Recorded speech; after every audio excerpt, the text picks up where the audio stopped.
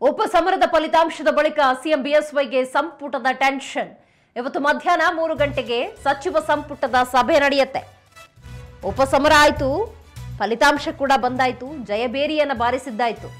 ಆದರೆ ಈಗಿರೋದು ಅಸಲಿ ಆಟ, ಅಗ್ನಿ ಪರೀಕ್ಷೆ. ಯಾಕಂದ್ರೆ ಎಲ್ಲರನ್ನ ಕೂಡ ವಿಶ್ವಾಸಕ್ಕೆ ತೆಗೆದುಕೊಂಡು ಪಕ್ಷವನ್ನು ಉಳಿಸಿಕೊಂಡು ಮುಂದಿನ 3.5 ವರ್ಷಗಳ ಆಡಳಿತವನ್ನು ನಡೆಸಬೇಕಾಗುತ್ತೆ. ಸೊ ಈ ನಿಟ್ಟಿನಲ್ಲಿ ಮಧ್ಯಾಹ್ನ 3 ಗಂಟೆಗೆ ವಿಧಾನಸೌಧದಲ್ಲಿ ನಡೆಯುತ್ತೆ ಸಭೆಯಲ್ಲಿ ಹಲವು ವಿಷಯಗಳ ಬಗ್ಗೆ ಚರ್ಚೆ ನಡೆಯುತ್ತೆ. ಸಚಿವ ಸಂಪುಟ ವಿಸ್ತರಣೆ ಬಗ್ಗೆ ಸಚಿವರಿಂದ ಅಭಿಪ್ರಾಯ ಸಂಗ್ರಹ ಆಗುತ್ತೆ.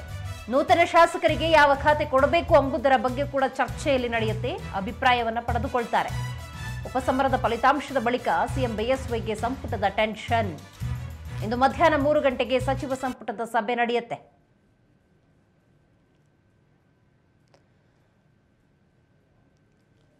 ಇವತ್ತು B.S. ಯಡಿಯೂರಪ್ಪನವರ ನೇತೃತ್ವದಲ್ಲಿ ನಡೆಯುತ್ತೆ ಸಭೆ. ಸಮಯ ಕೂಡ ನಿಗದಿಯಾಗಿದೆ. ಎಲ್ಲ ನಾಯಕರುಗಳು ಕೂಡ ಭಾಗಿಯಾಗ್ತಾರೆ. ಮಹತ್ವದ ವಿಷಯಗಳ ಬಗ್ಗೆ ಇವತ್ತು ಚರ್ಚೆಯನ್ನು ನಡೆಸ್ತಾರೆ. ಹಾಗೆಯೇ ನೂತನ ಶಾಸಕರುಗಳು ಅಂತ ಏನಿದ್ದಾರೆ ಅವರಿಗೆ ಯಾವ ಖಾತೆಯನ್ನು ಕೊಡಬೇಕು ಅನ್ನುವಂತಹ ನಿಟ್ಟಿನಲ್ಲಿ ಅಭಿಪ್ರಾಯದ ಸಂಗ್ರಹ ಕೂಡ ಇವತ್ತಿದೆ. ನೋಡೋಣ, ಹೆಚ್ಚಿನ ಮಾಹಿತಿಯನ್ನು ನಮ್ಮ ಪ್ರತಿನಿಧಿ ರಾಘವೇಂದ್ರ ನೀಡ್ತಾರೆ. ರಾಘವೇಂದ್ರ, ಈಗ ಅಸಲಿ ಆಟ ಅಂತ ಹೇಳಬಹುದು. ಯಡಿಯೂರಪ್ಪನವರಿಗೆ ಈಗ ಅಗ್ನಿ ಪರೀಕ್ಷೆ. ಸೊ ಇದನ್ನು ಯಾವ ರೀತಿ ನಿಭಾಯಿಸ್ತಾರೆ ಅನ್ನೋದು ಬಹಳ ಕ್ಯೂರಿಯಾಸಿಟಿ. ಹೈಕಮಾಂಡ್ ನಿರ್ಧಾರ ಕೂಡ ಬೇಕಾಗುತ್ತೆ. ಸೊ ಇದೆಲ್ಲದರ ನಡುವೆ ಈ ಸಭೆಯಲ್ಲಿ ಏನೆಲ್ಲ ಆಗುತ್ತೆ, ಏನು ಹೇಳ್ತೀರಿ ರಾಘವೇಂದ್ರ?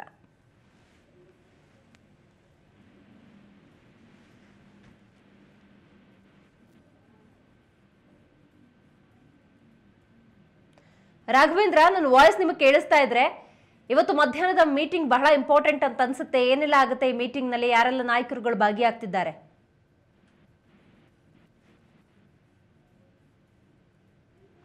ಓಕೆ, ನಮ್ಮ ರಿಪೋರ್ಟನ್ನು ಸಂಪರ್ಕ ಮಾಡೋದಕ್ಕೆ ಸಾಧ್ಯ ಆಗ್ತಾ ಇಲ್ಲ. ಎನಿಹೌ, ಇವತ್ತು ಮಧ್ಯಾಹ್ನ 3 ಗಂಟೆಗೆ ಸಮಯ ಕೂಡ ನಿಗದಿಯಾಗಿದೆ. ಹಲವು ನಾಯಕರು ಭಾಗಿಯಾಗ್ತಾರೆ. ಹೆಚ್ಚಿನ ಮಾಹಿತಿಯನ್ನು ಪಡ್ಕೊಳ್ಳೋ ಪ್ರಯತ್ನವನ್ನು ಮಾಡೋಣ ನಾವು.